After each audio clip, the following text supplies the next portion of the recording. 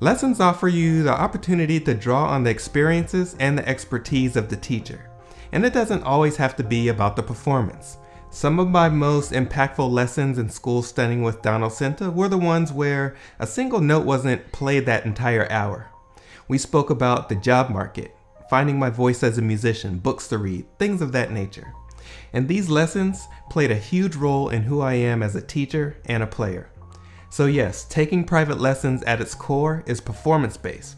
However, it could be much more than that, and I hope this is something that we can have the opportunity to explore together. I'm offering private lessons both virtually and in person, and I would love to meet you and to play a role in helping you meet your goals.